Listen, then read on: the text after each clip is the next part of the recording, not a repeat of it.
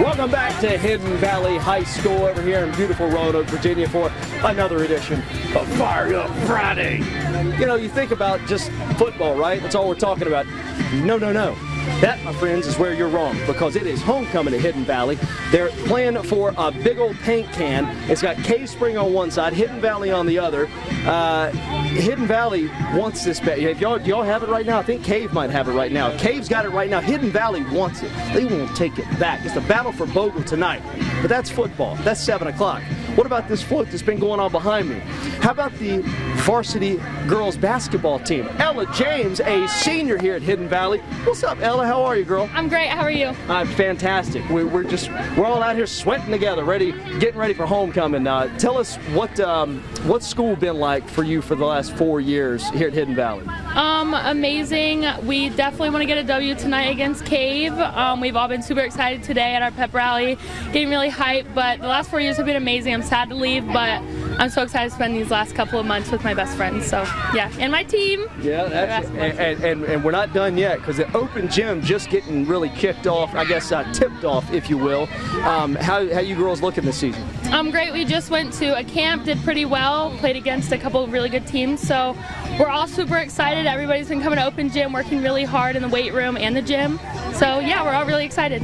Tell me a little bit about the, I guess, the camaraderie, the brotherhood, the sisterhood with athletics here at Hidden Valley. How do you guys, I mean, obviously you're out here supporting the football team, and then you got the cheerleaders, pee-wees are down there, and then I would imagine they all come and pack the gym out for you guys in the winter.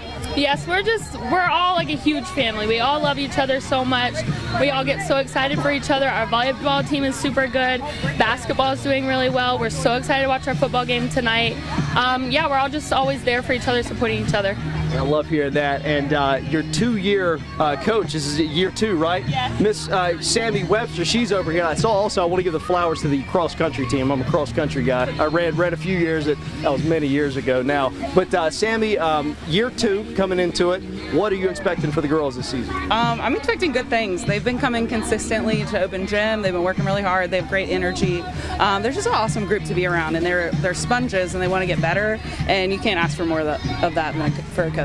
Now, are you Roanoke? Are you from around here, or is this did this draw you in? What got Sammy here at Hidden Valley? No, I'm actually born and raised here. I graduated from William Byrd High School, and the job opening came up at Hidden Valley, and it was a kind of a blank slate and a great opportunity for me. And so I was like, I'm excited. So I applied. I got the job, and now I love being here. There you go. What's going to happen tonight? 7 o'clock. Oh, we're gonna dub. For sure.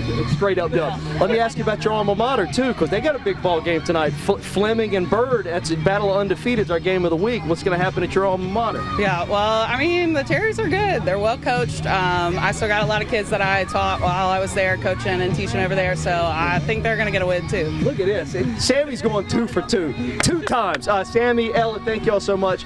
I tell you, we're blowing right by with Fired Up Friday. I mean, they're still decorating down through there. They got some music blasting and everything going on. Kate Mawajalak is going to be joining us back here in a couple of minutes after this break with another interview. Hidden Valley High School homecoming tonight, 7 o'clock. Bogle, remember, they're closing the street of Brambleton around 5:30 tonight to get all these floats and the band and the middle school. They're all, if you're Hidden Valley, if you're gold, if you're blue, and you're not here, what are you doing? Get out here! It's Fired Up Friday! Woo!